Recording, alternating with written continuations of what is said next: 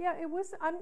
It was a judgment call that I've actually been questioning a lot since that, because I wasn't quite sure whether the better choice was to have shortened the speech so that people didn't have to listen long when they were tired, or whether there was some sense that they went away with that they didn't get everything that they had thought they would get.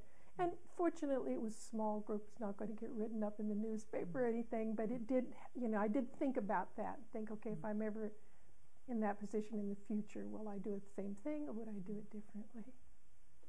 What do you think was the best speech, or even one or two or three of the best speeches you ever gave? What made them so successful?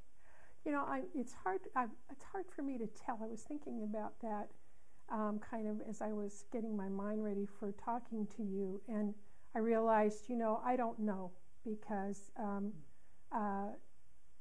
is it the time when the most people said they liked my speech, or what was it? But I know that there was one time at our convention, at the AFT Washington convention, when I gave a speech that I really got involved and passionate in, and a lot of people said afterwards that they really enjoyed that. I thought it was a good speech, and I think it was because I got, I always get involved if I can.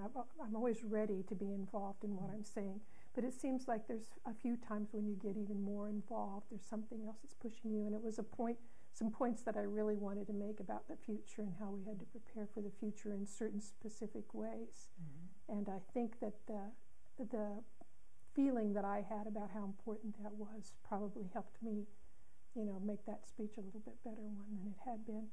But sometimes spontaneous speeches can work just as well, because you've mentioned the one time that you heard me speak in that conference or little workshop that we were having at Shoreline.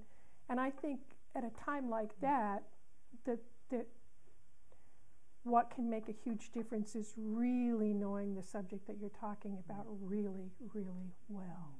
So that just on the spur of the moment, I pulled those ideas together just because I understood them very well and was talking to an audience that I really enjoyed talking to. So.